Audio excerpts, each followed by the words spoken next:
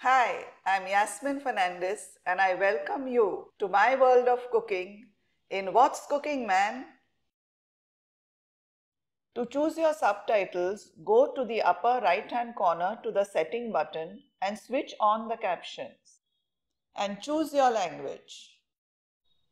Hi everyone, today we are going to make quick chicken bites. It's a great starter. I'm sure you'll love it. For that, I have taken half a kg of boneless thigh and cut it into pieces, washed it and dried it. For the masalas, we will require 1 teaspoon of keri sambhar,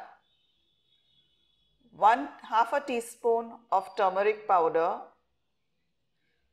2 teaspoons of Kashmiri chilli powder, salt to taste,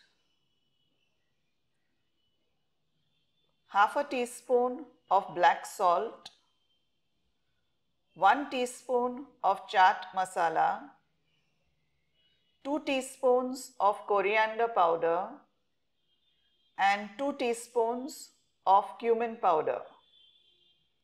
Also, we will need 1 lemon. We also require an egg, 2 teaspoons of ginger garlic paste, 4 tablespoons of cornflour and oil for deep frying. Let's now marinate the chicken. We will add all the masalas to the chicken, the ginger garlic paste, and we will squeeze the lime. We'll use 1 lime totally and then we will give it a good mix. Once we have mixed all this well, we will then add an egg. Use a whole egg and just beat it a little and mix it well with the chicken. Let it coat every part of the chicken well.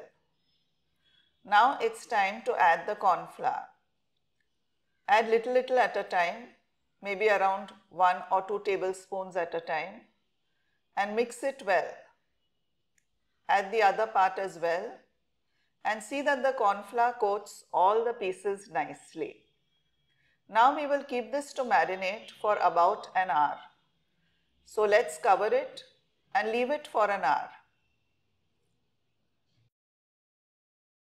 It's been an hour now. Let's begin to fry the chicken pieces. I've kept the oil on a medium flame. Add the pieces gently one at a time and keep the flame medium-low so that the chicken gets cooked properly inside. Add the pieces slowly and nicely. Be careful, the oil is very hot. Don't be in a hurry to flip the pieces. Then slowly start turning the pieces once they are done on one side and keep frying them till they are nice and brown. We are almost getting there. Wow, look at that. They are fried nice and brown. Let's remove all the oil and then keep them aside in a plate. Like this, we will fry all the pieces. So folks, do like, share, subscribe and press the bell icon and write your wonderful comments. This is a wonderful recipe and it's really quick and easy to make.